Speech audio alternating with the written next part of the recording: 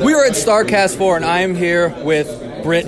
Dr. Britt Baker, D.M.D. First thing I got to tell you, I got braces when I was younger. I had them for 4 years, but my teeth moved. Did you wear your retainers? I lost it. Well, that's why. I lost my retainer. Oh, you shit. got to wear your retainers.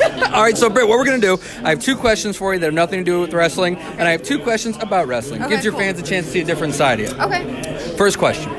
Is there any odd food combinations that you like that not many people do?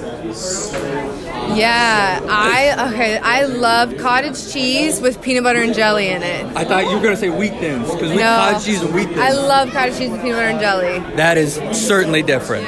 Next question I have, you have a big match against B. Priestley. You guys haven't exactly been getting along the best. No, sir. If you had a plan walking into this match, she can get brutal.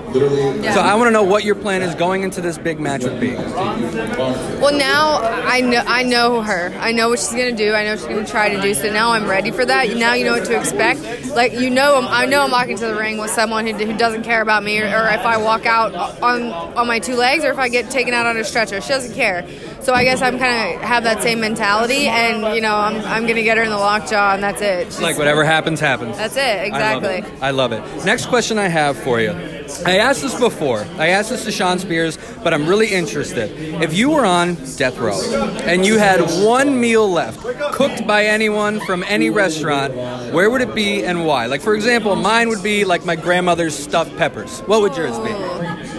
Oh, okay. My mom's pork and sauerkraut and mashed potatoes that we eat every New Year's Eve. That's like my favorite food ever. Mom's pork and sauerkraut? Yeah, pork and sauerkraut. I could eat I'm so gross. I could eat a bowl of sauerkraut. I just love the taste. Oh my God. Love it, yeah. That is weird. I can't do that. I hate sauerkraut. I love That's it. fantastic. Britt, last question I have for you. We're going into here tomorrow. It's a big deal. How has life changed for you? Oh my God. Now that you're here, you're on these pay-per-views, Yes. you are, a lot of people, even including me, I see you as one of, if not the forefront of this women's division. Yeah. How has that changed your life? Well, you're definitely all eyes on you all the time.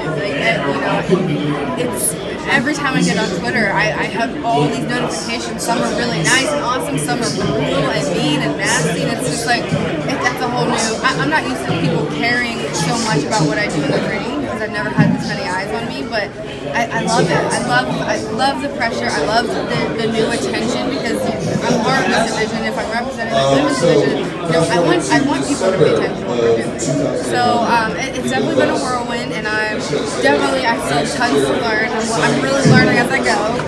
Really thrown into the deep end with all of this, but I'm having a lot of fun, and I'm loving it. I gotta let you know I love the lockjaw. Thank you. I think that's amazing. Thank you. Well, Britt, thank you for your time. Best of luck tomorrow. Thank you very much. Bye, guys.